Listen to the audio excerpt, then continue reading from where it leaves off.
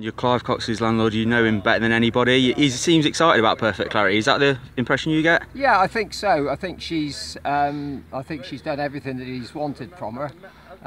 Bridget Drew, who owns her, has been a really loyal supporter for a long time, and you know she's had some good horses in the past, but this looks like being the best. So just hope that she does well. She looked good when she won at Lingfield. So fingers crossed she can just hold a position and do herself justice. That's all you can ask for. Clive's had a lot of success Group 1 winners. What would a British Classic win mean to him?